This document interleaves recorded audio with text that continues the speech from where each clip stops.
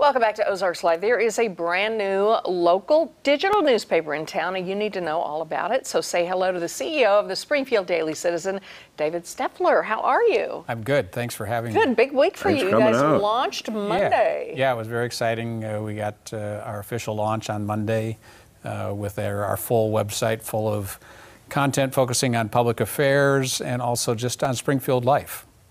Very good. How did this all come about? Yeah, so a group of people got together last summer, led by Tom Carlson, the former mayor, and very concerned about trying to improve the coverage in our community, particularly of in-depth news.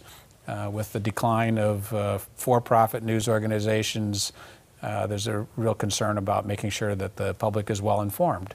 And so we started conversations last summer and put the idea in motion really starting in early fall.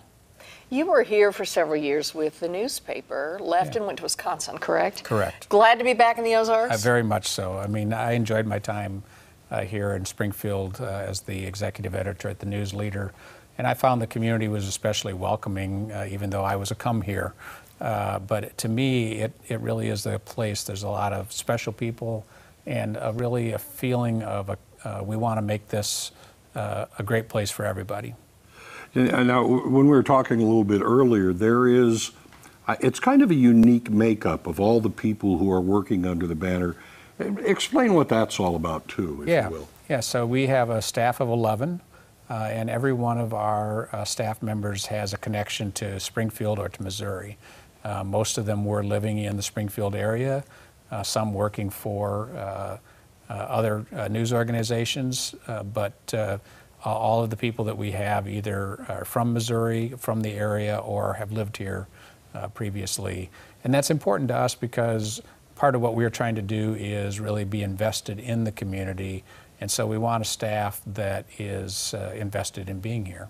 And as these non-for-profit news startups go, this is a large one. You and I were talking earlier. You don't usually start with 11 people on the staff. Yeah, most of the nonprofits, there's about 300 nonprofit news organizations across the country. It's been a real expanding form of news coverage over the last decade or 15 years as for-profit organizations have declined.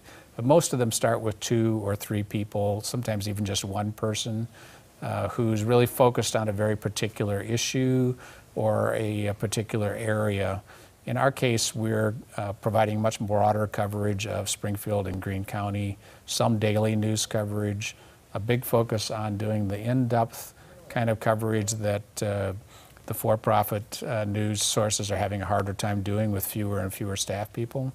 And but we're also giving people that slice of life, the sense of what it's like to live in Springfield and Greene County through coverage of arts and culture, outdoors, recreation, all of that. All the things we enjoy here. Yeah, exactly. And this is subscription-based. Will be. Initially, the site is free. Anybody can come and check it out.